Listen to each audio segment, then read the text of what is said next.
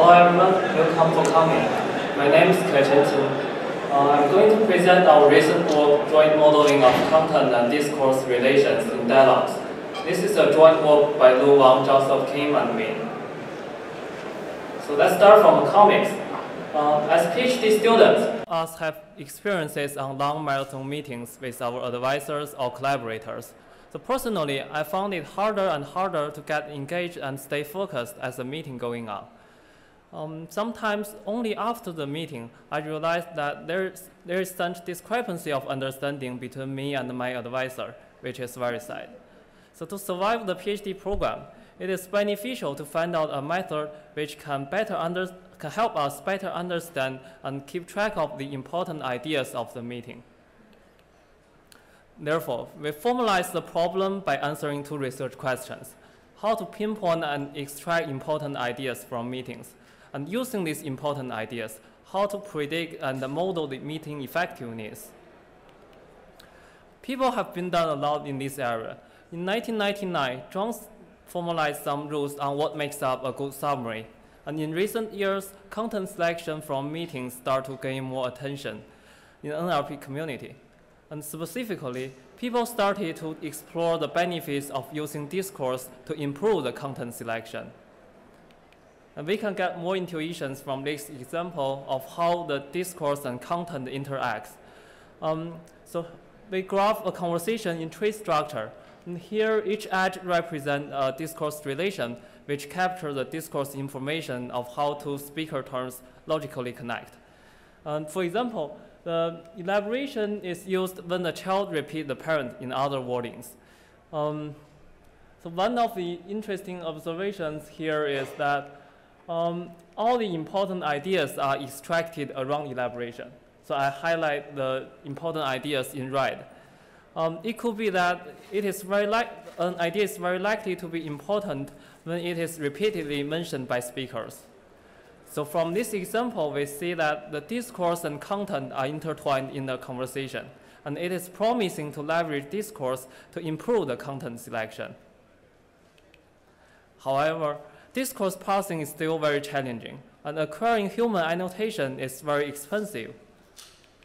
So to fill this gap, in this work, we propose a joint model to learn the interaction between discourse and content. When the discourse information is unavailable, we design a latent version of it. And use this framework, we can model and predict the meeting effectiveness. And let's see the methodology we use. This is a meeting snippet including two speaker terms. We structure it as follows. So first, we define discourse unit to be a continuous piece of speech uttered by a speaker without being interrupted by others. So in the literature, people also study like dialogue act on sentence level, argumentative discourse unit on argument level, and we will focus on the later. Like we are more interested in the argument level. To capture discourse information, between two discourse units, we model the discourse relation. So for example, here the uncertain is a type of discourse relation which shows that the stance of child is unclear. And to model the salient content, we extract important ideas from discourse units on phrase level. We would like to produce these vectors such that each candidate phrase is represented by important or unimportant to indicate the importance of it.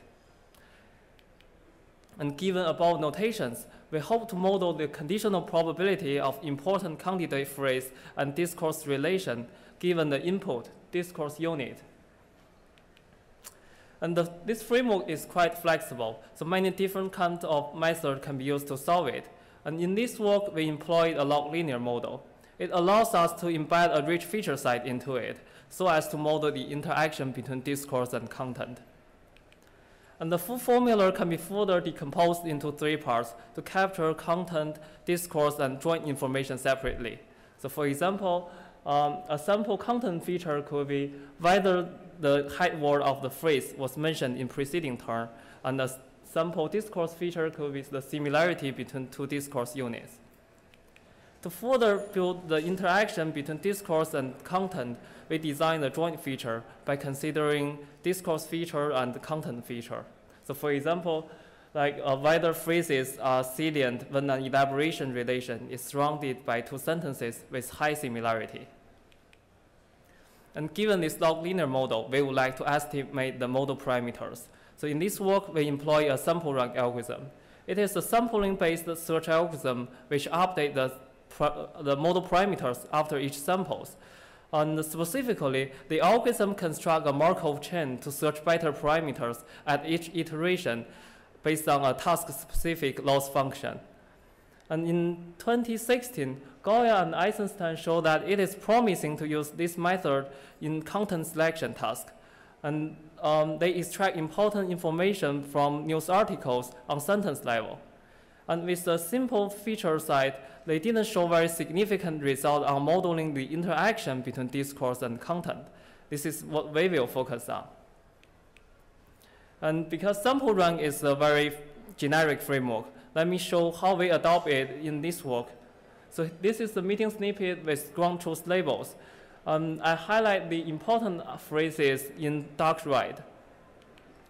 So the algorithm randomly initializes the labels of discourse and content. We see that here the hand dynamo and the kinetic one are labeled as important. And the discourse relation is sampled as elaboration. And after that, at each iteration, the algorithm first resample the discourse and content labels. This is a sampling result of an iteration.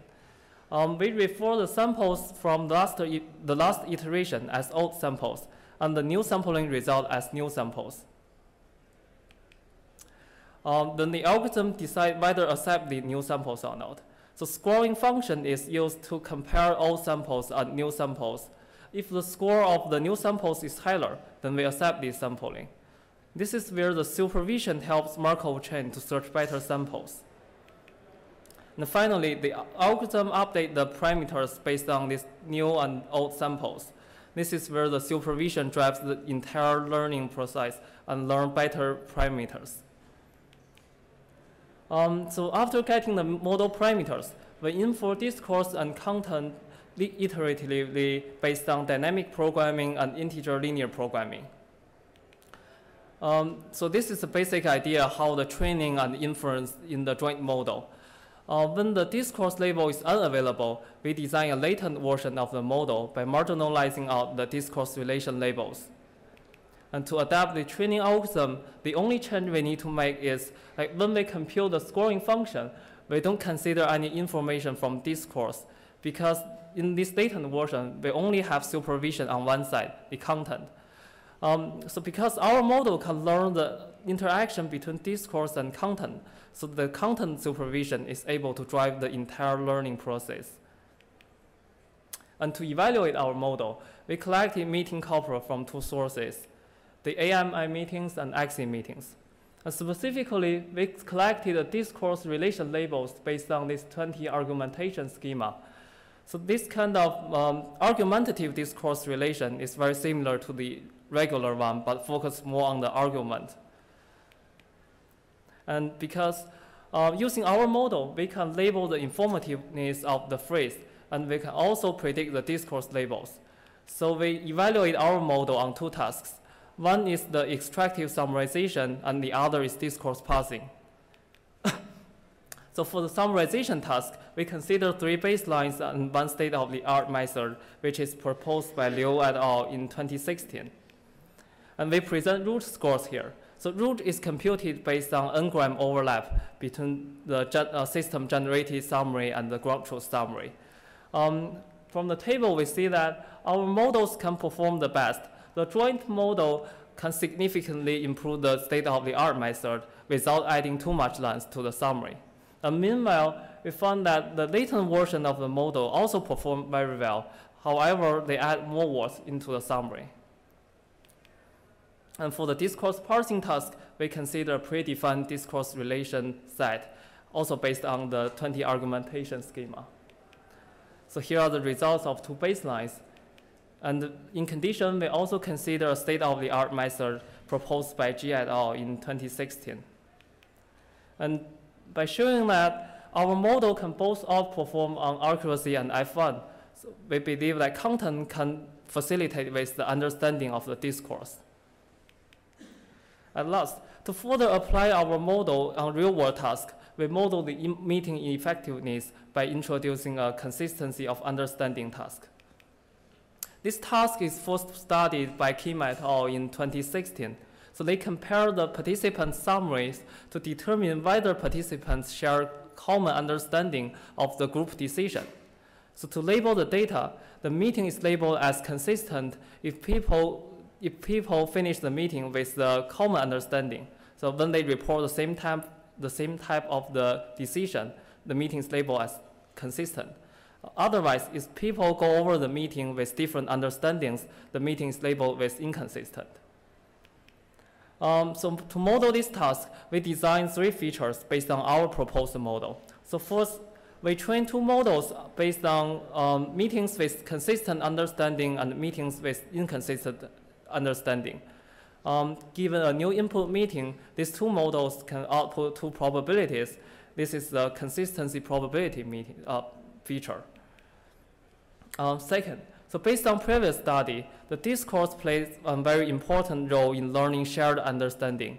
For example, positive and negative responses show that the respondent is clear of what is happening and thus give some feedback on it. However, if we see that request and specialization, it refers to information request. It means that the speakers are not very clear what is discussing and they want more information. So we use unigram and bigram discourse relations as the second feature. And third, we also leverage word entrainment, which is proposed by Nankua et al. In 2008. So they show that people tend to use similar words in expressing the important ideas as the meeting going on. So we measure this phenomenon by computing the lexical word entrainment score. And for comparison, we show a baseline and a state-of-the-art method from the original paper. They only consider discourse and head gesture features, which is different from our model. We only design linguistic features as above. We also show oracles here. So oracle is got by the ground truth labels. So basically, we want to show what is the gap between our model with the best we can achieve with ground truth. So from the table, we see that our model can get comparable results compared with the oracles and significantly improve the state-of-the-art method. So in conclusion, by modeling the interaction between discourse and content, we achieve good performance on summarization and discourse parsing tasks. And also using the outputs of our model, we can model the meeting effectiveness by introducing the consistency understanding task. And our approach outperforms the state-of-the-art method. So in the future, we would like to further explore what contributes to the importance of an idea. And to further understand the interaction between idea and content, we are also interested in how discourse work in idea generation and idea flow processes. And we believe these 2 topics will lead to very interesting discussions. And we publish the code and data in the project website. If there's any problem, please contact me via email. And finally, hope all of us have good conversation with others. Thanks for listening and questions. Any questions? We have time for a few questions. And if you have questions, please come to the microphone.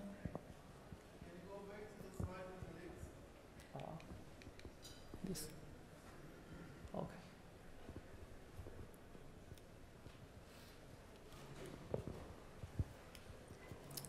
So I have a question regarding you mentioned that you use content-specific features, discourse-specific features, as well as content and discourse.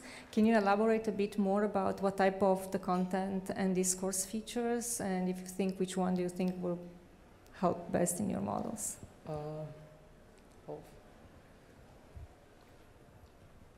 Yeah, that's a good question. And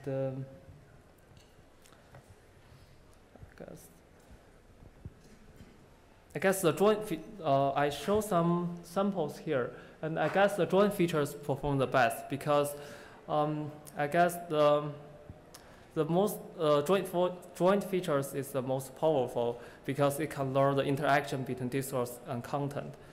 This is what we focus on in this work. Actually, by observing the feature weights, we see most of important features are joint features. And then can you just give us example? You give here some example of like the discourse. Like this sample of joint features. Like we consider both the phrase discourse feature and content feature, and we combine it as a joint feature here. Okay. Any other questions?